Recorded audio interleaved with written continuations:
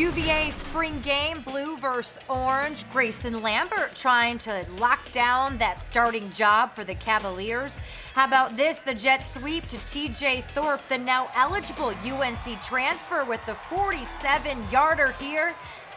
Then it's Lambert again to Thorpe, this time for a long gain. These two guys like each other a lot because here they go again, and a touchdown is the result this time. Thorpe would have 4 catches for 58 yards and 1 touchdown. Matt Johns also gunning for that starting job. Here's his shot to Brendan Marshall for a 27-yard touchdown.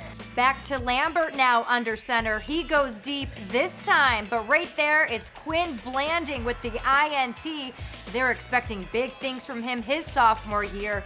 Orange 13-7 at the break. Second half now. And this time, after the hit, Mark Hall, the linebacker, picks up the fumble, then pitches it to Trent Corney for the touchdown. 14-13 blue, that would be your final score in the UVA spring game. I'm Leah Rubertino for the ACC Digital Network, brought to you by Ruby Tuesday.